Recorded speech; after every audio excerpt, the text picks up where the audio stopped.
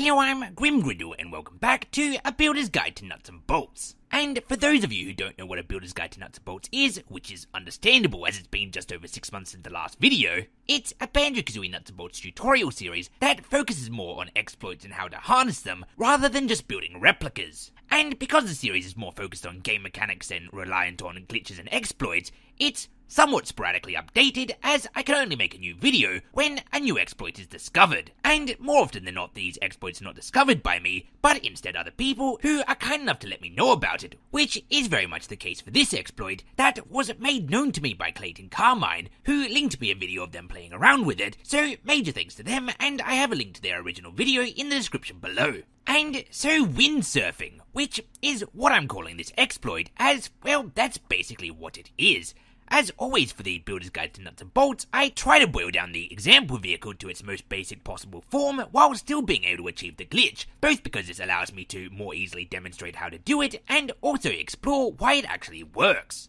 And for the windsurfer, this here, what you're seeing right now on the screen, would definitely be its most basic form. Firstly, it has to have the regular functionality of some sort of aeroplane, which means it's got to have regular wings and some form of propulsion. For the purposes of this video, I'm mainly using just a small propeller and small engine, or just a small jet, but I have tested with the hyperdrive and also the spring engine, and it does seem to work with them, even when there's absolutely no means of traditional non-exploitative glitch-based propulsion attached to the vehicle, which I was surprised at because at first I did think, as Clayton had suggested, that this was due to partly the way propellers interact with the game, but it does seem now that that's not actually the case. So, as I said, the first part of the vehicle required, which is the part here represented in blue, is a traditional aeroplane-style vehicle with regular wings and some form of propulsion. And then represented in red is the unusual part, which allows for the exploit to be used. It is, rather simply, two folding wings facing backwards. Now, they can face forward, in fact, indeed that's what Clayton uses in his video,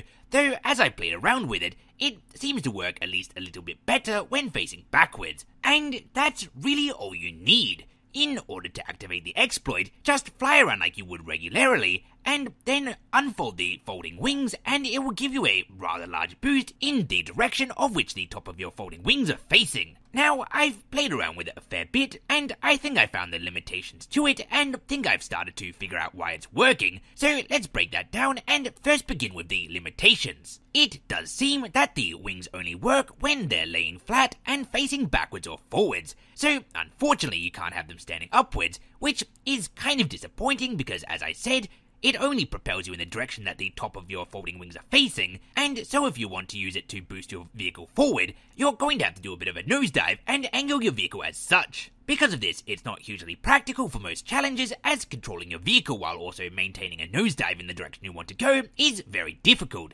So consider this exploit to be more like your hyperdrive or remote control glitch, where it's a lot of fun, but it's not going to get you that many jiggies. I did try to change the folding wings orientation while post-garage like is necessary for the spring engine or the forward-facing turbine engine, but it seems it made no difference. That's not to say you yourself shouldn't play around with it, it's just to say that I was unable to achieve it. And the other thing I found is that the faster your vehicle is moving in one direction, the more dramatic the effect of opening the folding wing seems to be. This is why I call it windsurfing, and where we start to go into the speculation territory. It seems to me likely that the reason this exploit takes place is when you open the folding wings going fast in one direction, the game seems to realize that the physics of the wings being where they are placed on a vehicle going so fast in one particular direction doesn't really make a great deal of sense, and so tries to dramatically overcorrect it. This is why I've chosen to call it windsurfing, because it seems to be that your vehicle is going so very fast in one direction without getting affected by the yet existent aerodynamics of a folding wing,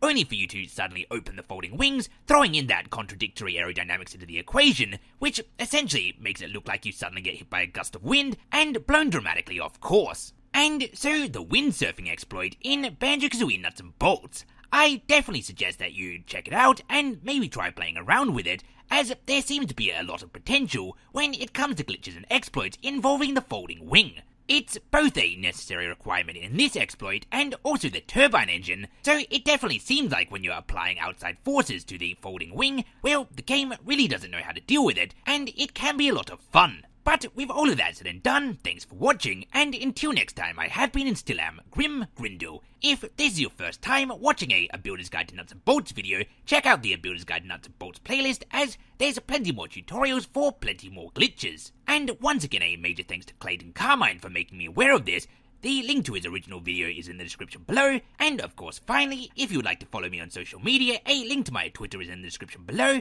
and a link to the Channel Grim and Grin Discord, the Echo Chamber, is also available.